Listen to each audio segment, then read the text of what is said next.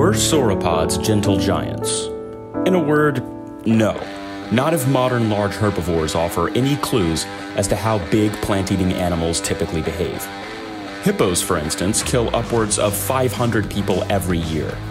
Elephants kill somewhere between 100 to 500 people per year, and moose attack people more often than bears do in the North American wilderness. Herbivores live fast and furious lifestyles. They have to, considering the fact that predators are trying to kill them for food on a routine basis. Now consider the fact that arguably the most dangerous of these herbivores, the hippo, is usually only about 1,500 kilograms in weight. An adult brontosaurus could have weighed 15 times this amount. Given that brontosaurus would have needed to be capable of fending off attacks from animals like Allosaurus, which is bigger than any land predator alive today, these giants would have needed to have been anything but gentle if they didn't want to end up as a buffet.